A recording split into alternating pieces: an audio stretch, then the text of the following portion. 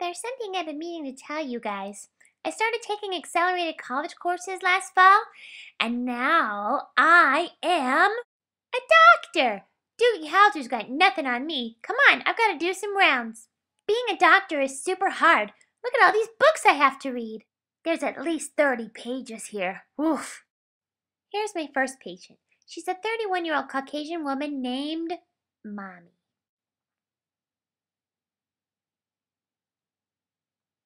Knock, knock.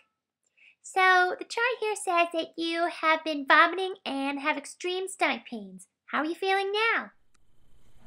Doctor, my stomach hurts. Okay, let me take a listen. Deep breath. I think I know just what you need. Nurse? Yes, doctor? Please bring Mrs. Mommy 6 cookies. Stat! Right away, doctor. Thank you, doctor. My next patient is suffering from a finger laceration. That's cut to the layperson. So how you feeling, Mr. Daddy? Doctor, it really hurts. Yeah, that's a pretty deep cut. I know just the thing for you. Oh, nurse! Let me guess. More cookies?